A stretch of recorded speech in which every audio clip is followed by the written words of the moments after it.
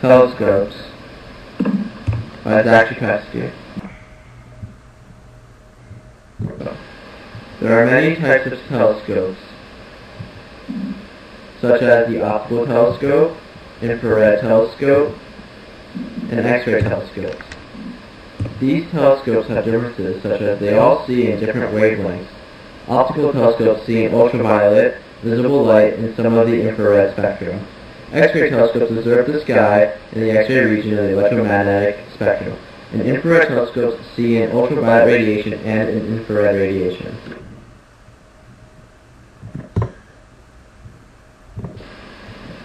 Infrared telescopes see into two different types of the electromagnetic spectrum, which are near parts of the electromagnetic spectrum and in the far parts of the electromagnetic spectrum.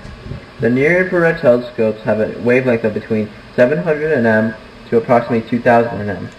Far infrared telescopes have a wavelength longer than 2000 nm.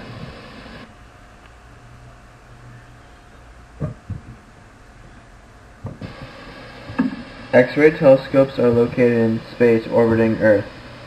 Optical telescopes are located in Chile, Hawaii, and New Mexico, basically in hot climates, and infrared telescopes are located in cold areas.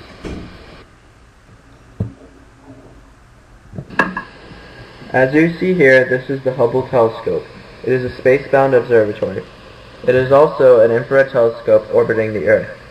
This telescope has taken on several missions discovering many detailed images of galaxies and nebulas.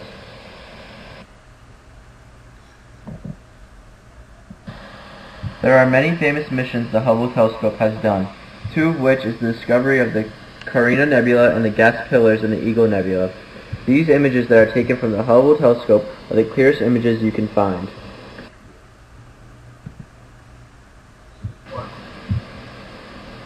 Here's a video of the Hubble telescope animated orbiting the Earth.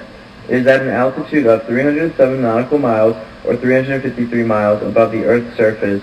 Its incline is 28.5 degrees to the equator.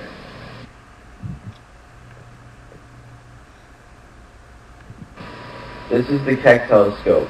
This is the Keck's interior and the Keck's blueprints. It is located on Mauna Kea, Hawaii, and is about 13,796 feet above sea level.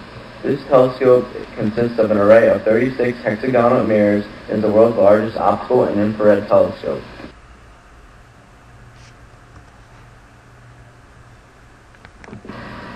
This is an example of an Earth-bound telescope, the Subaru telescope.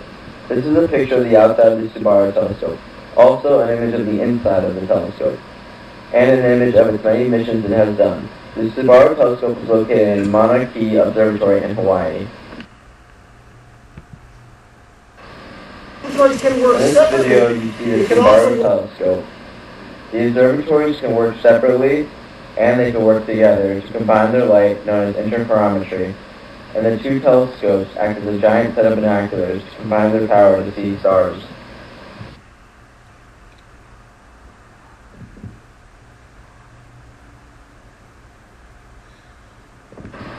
Another example of an Earth-bound telescope is the LBT telescope. This is a picture of the LBT telescope, and that is the inside of the telescope. I also have an image of one of its several missions. The LBT is located in the Pinaleno Mountains of Arizona. The Chandra X-ray Observatory observes the sky in the X-ray region of the electromagnetic spectrum. It has revealed much about the Crab Nebula. It has also discovered a supernova remnant inside the Crab Nebula, and the Chandra showed a never-before-seen ring around the central pulsar jet that had only been partially seen by earlier telescopes.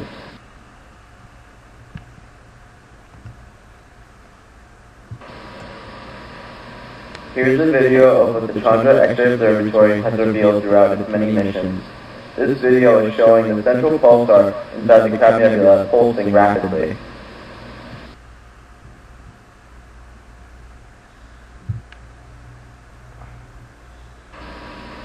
The Herschel Space Observatory is a space telescope that is the largest space telescope ever launched into space.